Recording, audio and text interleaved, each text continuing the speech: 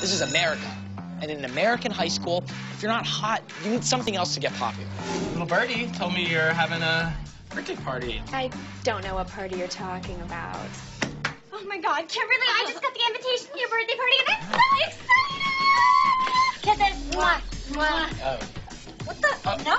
Okay, bye. I called you in to talk about the Stall of Fame. You're the only boy in school with no tallies next to your name. Are you saving yourself for marriage? No. Oh, are you asexual? Because I have a pamphlet for that. Who is that guy? I told you, that's Ben. He looks like Thor, but like ethnically ambiguous. What? I want to like SpongeBob those square pants. Oh, how was seeing Ben after so long? He changed a lot. He got, like, really attractive. Really, really hot. Honey, you're good looking, too. He's okay. He's like a 5. 6 top. The park is a great place to learn to talk to girls. Oh, my God. Wow, it's crazy seeing you guys again.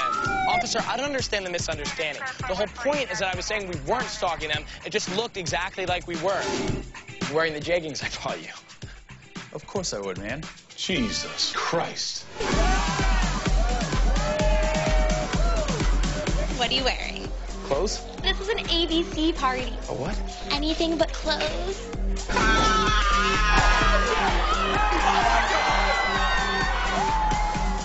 You think you can mess with people's girlfriends just because they're blind?